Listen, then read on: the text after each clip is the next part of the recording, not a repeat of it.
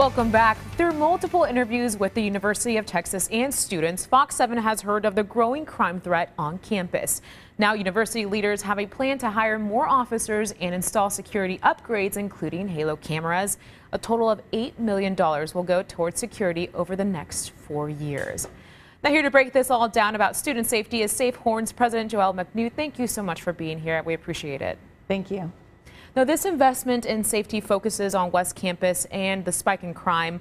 What are your thoughts on this plan? We want to definitely thank Governor Abbott and Regent Kevin Eltife, because we believe strongly that we wouldn't be seeing this if it wasn't for them. We think it's a fantastic start. We met with President Fenfez and Chief Carter on the 17th to hear their plan. You know, we've been advocating. We are a nonprofit. We are not affiliated with the UT Austin system, and we've been advocating for the USC safety model basically since our inception, based upon them being a campus in an urban environment. So some of these things are things that are part of that.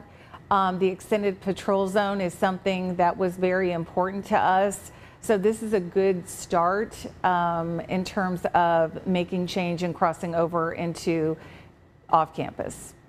And recently we got word that a Caritas shelter would be built on West Campus, and there's been some homeless related crime issues in that area. Do you have any concerns about this shelter? I think the biggest concern that we have is West Campus is primarily a student neighborhood. That's why it was created, to house students from UT Austin in close proximity to the university. Students recently, through the city of Austin, they're doing away with housing over in Riverside, which is affordable for students who can't live in West Campus because of the cost. So if anything was going in West Campus, we would want it to be 100% affordable housing for students. For this property, you know, again, other issues we've had with the city of Austin is communication. There's been no communication regarding this proposed property. It was unanimously approved by the city for the proposal to send in the application, and now we want, you know, more feedback of the vetting process. But in terms of fair housing, it's protected. So a lot of questions that people have are, who is going into this property?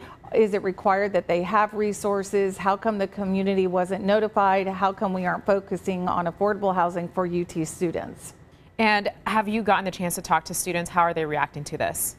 Well, it goes both conversations. Number one, students need and want affordable housing. We have students with food insecurities. We have students that are couch surfing, students reportedly living out of their cars. So if we're going to put in housing with a tax incentive, why isn't it student housing? Again, with the new safety model that UTPD has rolled out, it goes back to Rio Grande. This property is back at 24th and San Gabriel. Recently, we had students that were robbed, armed robbery in that area. So it's definitely an area that we need to see improved safety first. And there needs to be more conversation with the community, which are constituents of students and stakeholders and residents who live in that area, and allow them to have input on what their thoughts are for this property. All right, well, we're out of time, Joelle McNew. Thank you so much for coming in. We appreciate it. Thank you.